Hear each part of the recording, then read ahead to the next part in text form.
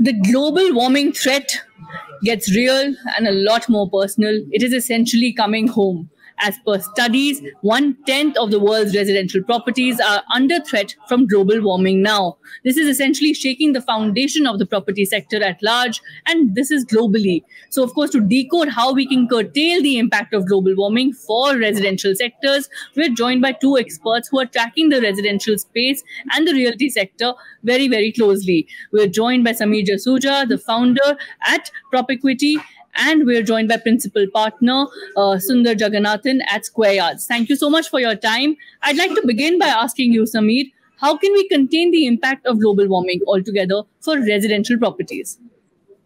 Yeah, so, there is about 39% of energy-related carbon dioxide emissions, which are causing a lot of global warming, and that is due to real estate sector as such. Now, we have seen in real estate that the commercial sector is got enough awareness thanks to the multinationals who are renting space out, and that awareness is causing developers to make green, efficient buildings. Because they lease them out to those tenants, and that's the tenant's minimum requirement. But unfortunately, that is not happening in the residential sector because developers don't continue to own those assets. They sell those assets or sell those developments and move on.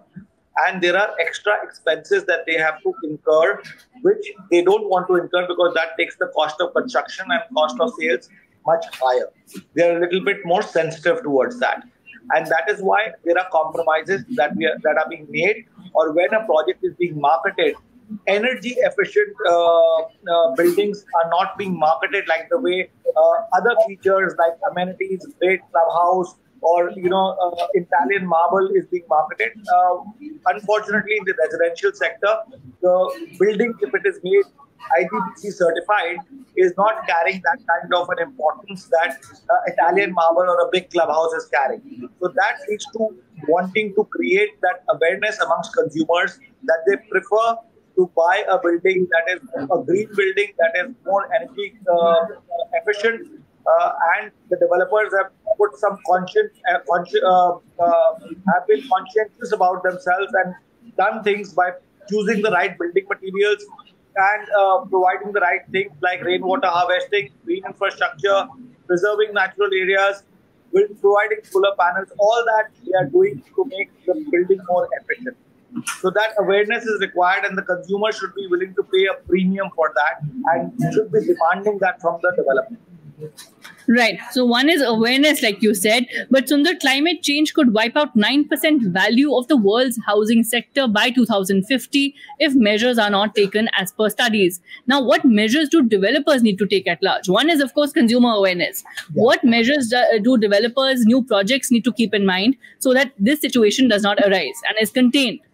Yeah, so it's a very good question. So if you break down that 39% of real estate contribution to global emissions, it's like 70% of it is coming from building operations and 30% is coming from constructions, right? So, and in terms of developments and real estate sector, we have two major categories. One is pre-construction or new construction projects, and one is existing buildings. So if you take, for example, the first scenario of existing buildings, how do we kind of go against carbon emissions? One of the first key focus for the real estate developers should be decarbonization, right? So from a decarbonization perspective, some of the things that a real estate developer could do is around retrofitting these their devices that are already existing in these residential and commercial buildings with more energy efficient solutions like HVAC system, better lighting solutions, which consume lesser energy than that is already there. So this would involve obviously multiple stakeholders to come together to kind of fund this retrofitting as a solution. The second major alternative, which we are already seeing trends in the Western world, is kind of implementing tools and platforms that allow you to first measure what is the energy efficiency or carbon emissions that are done from a building perspective. So this would involve installation of sensors and modules in the central level that allows you to track over an asset portfolio, not just for developers, but also for real estate investors to understand how their energy efficiency can be tracked in a specific building. And when it comes to new construction, that's where we can kind of start from the vision of being net zero from the construction perspective itself. So that would involve like adding up green materials, finding alternatives to concrete and steel, which is basically using alternate materials there, kind of implementing the solar and other methods of energy efficiency from the design of the building itself. So it has to be like a dual strategy. Both the governments, developers have to be involved to kind of get this mandated into the real estate practice. Right. Samir, do you agree? It has to be a dual effort, he says. No, I absolutely concur and agree with our panelist. The government has to step in, like RERA, Real Estate Regulation Act, has been formed.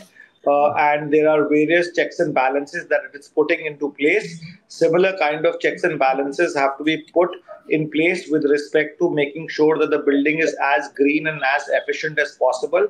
And licenses should be only given to those buildings which prove that are IGBC certified, which is the gold standard for a green building. And there are many ways to do that. And also, developers can take a leaf out of the developers who are building commercial buildings, and big responsible building owners like Infosys, Wipro, HCL.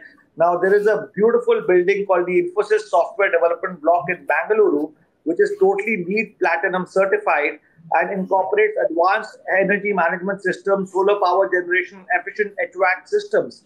So, there are enough examples in India that are being created. And developers have to be more proactive in ensuring that they do the same for their buildings that they're developing. Right. So we're just saying that, look, what can be done for projects that are underway, for upcoming projects, Sunder? What are your thoughts? Yeah, definitely. I think for the projects that are underway, from the architects and the developers, they need to be more involved in the process of how to kind of incorporate net zero as a transition. This is not just from their what they are doing for the climate change, but we are seeing also there is also increasing trend in consumers preferring to have net zero based projects. So like our panelist was saying, the demand for commercial projects is much higher when it is more LEED certified or a energy efficient building. The rents go higher. So for a developer, that needs to come while they are planning their new construction projects. From a government level, also we are seeing like countries that are planning to kind of bring in carbon tax, as well as incentivizations for developers who are kind of planning more energy efficient solutions versus the developers who have like very energy intensive modules within their buildings. So we are seeing this trend to kind of bring climate action relevance for the real estate sector. And this has to be done from a developer's perspective as well as from a government's perspective. Right. So policy initiatives, of course, developers taking the right steps, and consumers being aware. These really are the measures and the areas we need to watch out for going forward. Thank you so much, both of you, for sharing your thoughts and your insights. And like you both mentioned, there are many examples within India to learn from and to take this forward. Thank you. Thank you.